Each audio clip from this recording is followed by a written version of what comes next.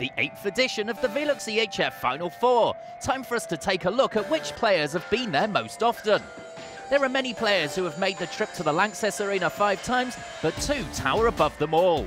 Other than that, there is another participation record. Who it is and about what, you will find out here.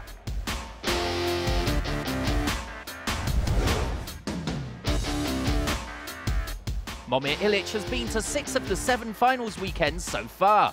He won the VELUX EHF Final 4 twice with THW Kiel and has managed to make it to Cologne 3 times in a row with Veszprém. He's been unable to win the title in his time with the Hungarians, but the Serb is back there with them this season. If it's about records and titles, it's difficult to see past Momir Ilić. We hope to welcome him to Cologne more in the future too, because... And Momir Ilić on the run, he's virtually unstoppable.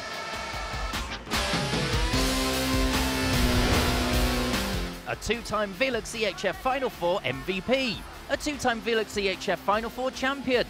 He's also been at 6 of the 7 finals weekends in Cologne, and he's still only 26 years old. Aron Pálmarsson's career has been incredible in its short lifetime. He's playing in his 8th VELUX EHF Champions League season and has only been eliminated once before the semi-final stage.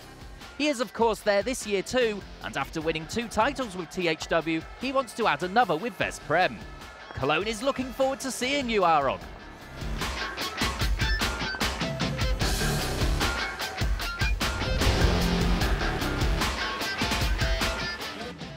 Guðjón Valur Sigurðsson has managed to do what no other handballer has in history.